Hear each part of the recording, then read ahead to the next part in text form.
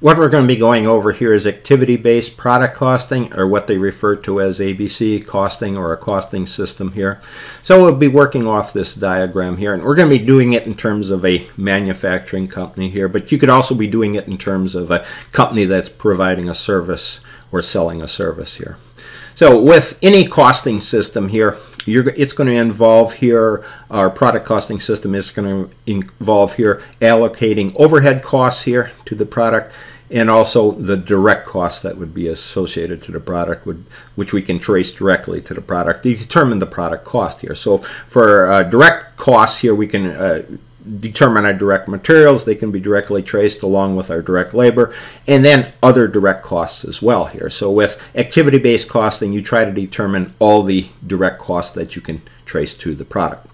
But now this is the key here with activity-based costing. It comes into how do we allocate all those overhead costs to the product itself here. So, and those overhead costs, we call them resources here, and it can be both, in this case, manufacturing and non-manufacturing resources. And really what we're talking about is all those support, all those different departments that support the production or the manufacturing or the design and development of this product. And those would be like the engineering department, purchasing department here, buying materials for supporting those products, engineering here for designing the products, marketing and sales here for marketing and selling the products, and then all those plant supports and so forth. And then there'd be many other departments as well, but just using these as an example.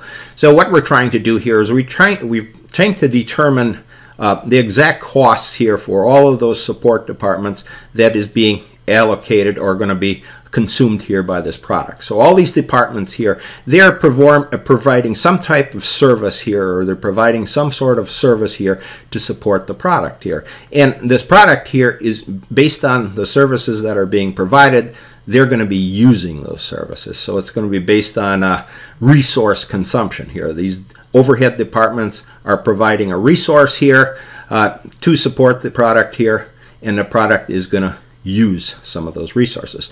So what we're attempting to do here with this activity-based costing, we have to determine the various cost pools that are associated with the engineering and all these other support departments. And we'll look at it. It's hard to explain without going through an exact example here, but let's just look at it, and let's look at it in terms of these departments. Say for the engineering department here, or the product engineering department, they're designing, redesigning, and developing products here that they have here that's being manufactured on the floor here. They either have new designs or they have existing products that are on the floor. So for our existing products that are on the floor, we have to determine how much engineering expense is going into each of those products. So what the engineering department would do here is they determine their total costs here that they have for a specific situation. And this is the case here where we're going to get into the total cost, or with these cost pool, and also the allocation basis here. So the engineering department has activities here that they're providing here as a resource that's going to be used for the product here that's sitting in production now and being produced. So we would have to take all those engineering costs that they have here and lump them into a cost pool here, and then there would be an allocation base, and that would be based on, oh no, so say for example they're at $1 million here that they have budgeted, or what they have here for the year for the engineering support, and it would be based on some allocation base. It either could be on the hours that they're putting in here, the engineers that are putting in here to support the product, or it could be on some manufacturing orders and so forth. And the same would be for the purchasing department here. They're going to have a certain amount of money here and be going into a cost pool here, and that total cost, say again, $2 million here for the year or something like, to support those products that are here on the floor. And then the allocation base, it could be based on the number of purchase orders or the number of parts that they're ordering here to support those costs. So we're going to have these cost, what they call driver cost drivers here. And the same for all the other departments, marketing, sales, and so forth. They're going to have certain costs. So we're trying to lump all these costs here into different cost pools based on the activity or the service that's provided. And then we also have to come up with that allocation base here, so whatever that is. So looking at it in terms of the plant here, there might be certain utilities that they're providing, like the electrical utility, water utility, and so forth. And then the allocation base in those cases for electricity, there may be a certain number of kilowatt hours or gallons of water that's being supplied here to the product, but to the products, I should say.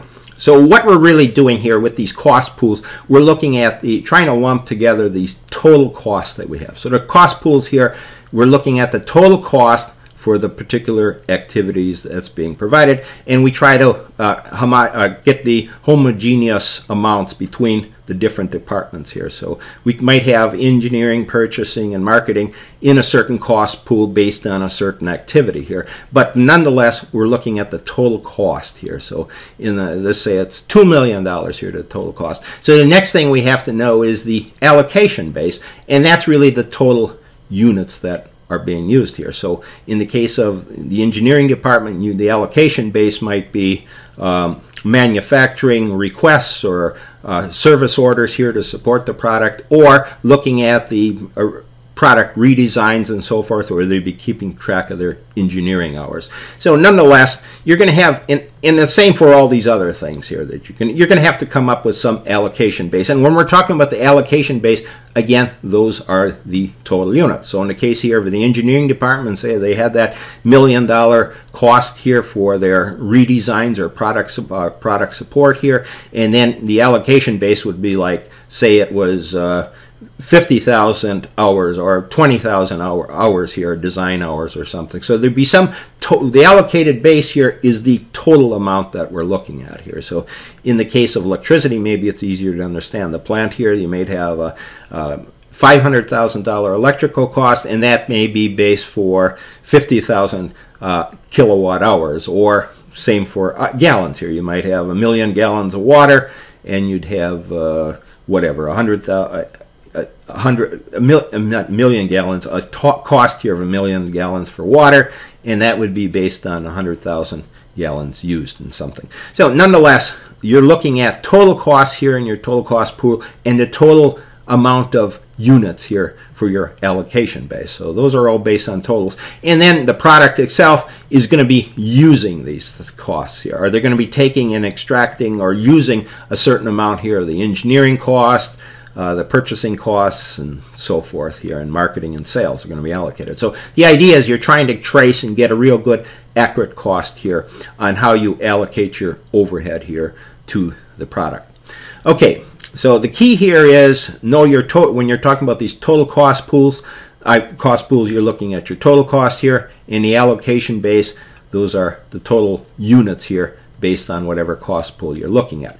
So now let's just move on from here.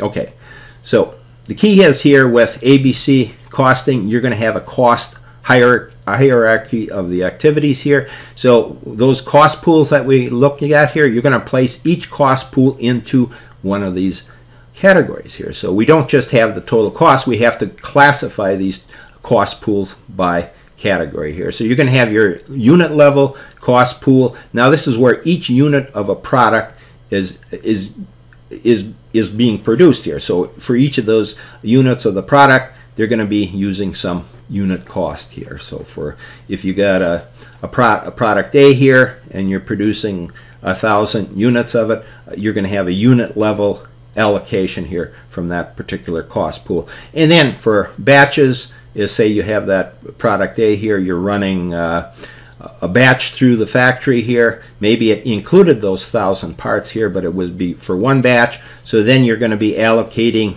whatever's coming out of your cost pool here. You'd have to set aside that cost pool here based on a batch level cost. So for each batch, a certain amount of cost is being allocated for that product here. And then you got your product level. This is where you're going to support a specific type of product. Again, you have a cost pool set up based on your product level. And then the facility level, this is where you're going to be maintaining the facility or plant at a facility level here. That's going to be a separate cost pool. And then you're going to have a customer level cost pool here. This is where you're going to support a specific customer. So you can see here the unit level and the batch levels are pretty easy to allocate your costs coming out of those, because you know exactly how many units that you're producing here of that particular product, and then you can allocate your costs out of that cost pool based on the number of units here or the quantity here. And then the same for a batch level. Say for you know that you're running 2 batches through the factory, so you can take based on your cost pool here, you can take 2 batch worths of cost out of that cost pool. But then the product level, the facility level, and the customer level, those may have to be apportioned out in some percentage, and how you track those here. And quite often for these product level and facility levels and so forth, the people that are supporting these, the engineers, the purchasing and marketing departments, sales and so forth, they're keeping track of their time, and they're assigning them to the particular product lines that you're looking at here, or the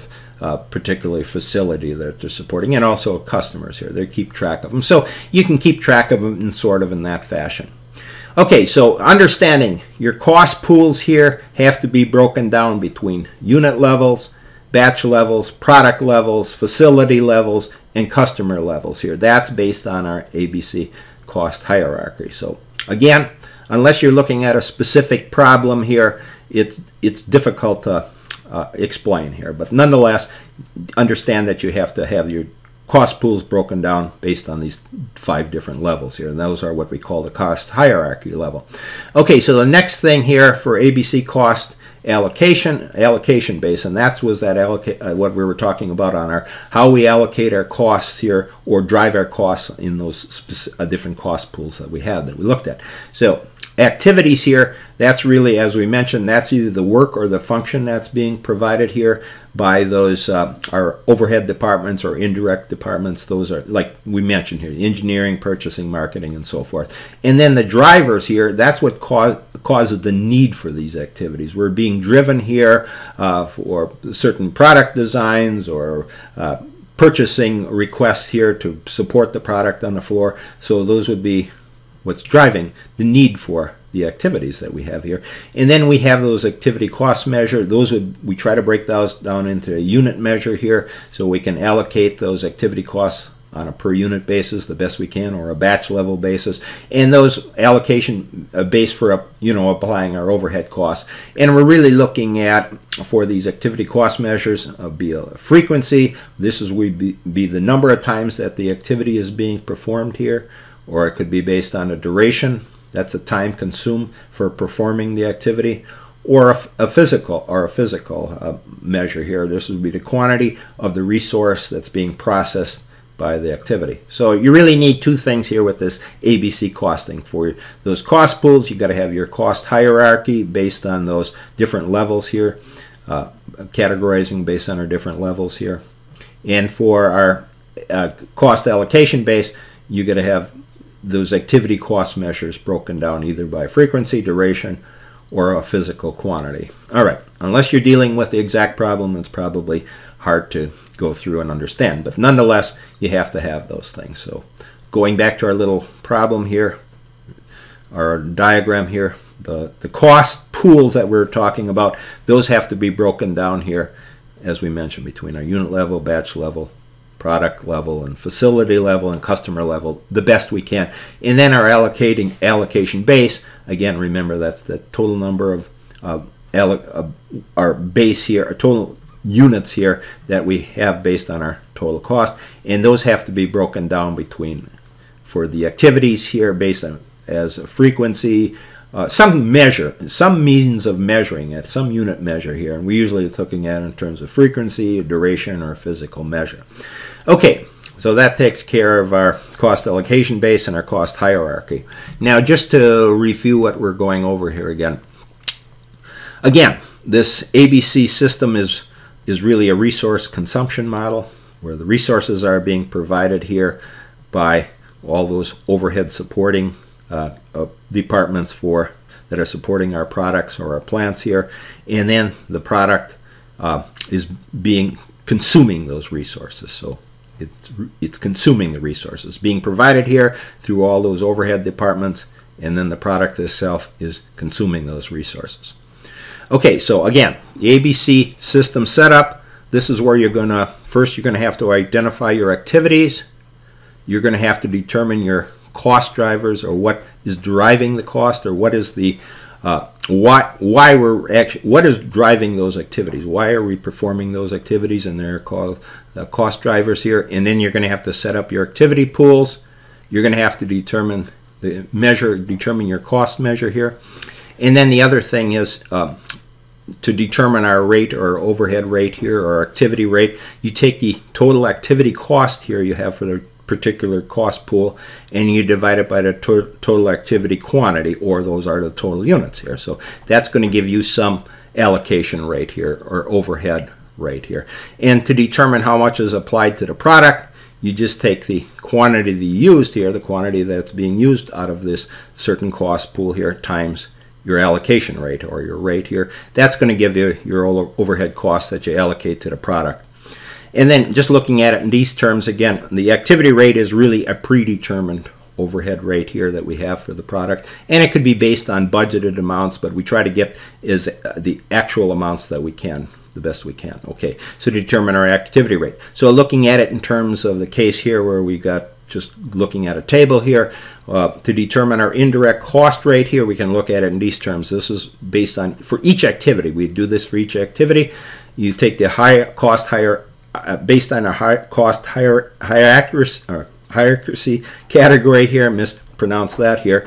You take that here, you'd have to know what category you put that cost hierarchy in for each activity here, and then you have to know your total indirect cost based on that cost hierarchy and the activity here, and it's also your total quantity for your allocation base here, based on for each cost hierarchy and each activity here. So your total indirect cost, that's really those cost pools that we have set up here, and your total quantity allocation base, those are really the total units here that go into each of those cost pools. So to determine our indirect cost here, it's a cost rate here, that predetermined activity rate that we're talking about. You simply take total indirect cost here that you have, that's a cost pool, again divided by your total quantity for your allocation base here that you have here. So for cost pool had based on purchase orders here, or something to support the product, say we had a total indirect cost here for purchase orders, which might have been on a batch level, or a batch level here for a purchase order for a certain batch. We'd have a total indirect cost for those purchase orders, and then we took based on a allocation quantity, we had a certain number.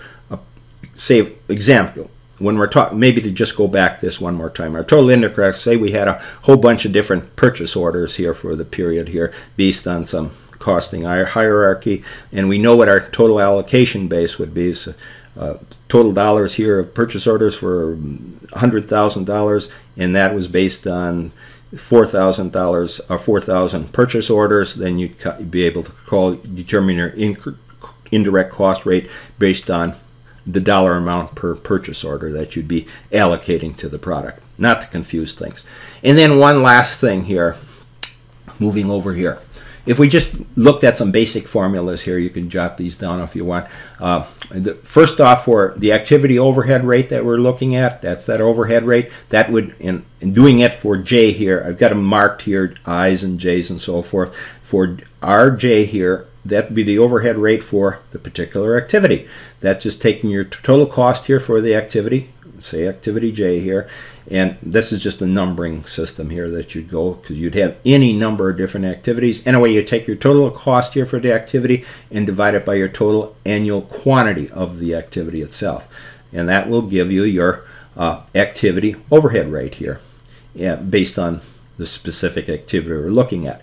And then for our cost here, our total annual cost here for product I, let's just say. So cost here per product I would equal the direct costs here for product I, direct cost, plus the sum of our, in this case would be our activity overhead rate for the particular activity J here. So we had activity overhead rate for particular activity J here, times the quantity of activity J times the quantity consumed by the product here, activity J. So we got, just keep track. Okay, I here, let's not get, I is the activity here is the quantity of activity J consumed by the product of product I here. So you have to go through that here. So you determine the total amount here of your sum for all those different activities times the different activity rate here plus the direct cost here equals your total cost here on the product. And then just looking at it, again, we could go through that. Just so you understand here, J,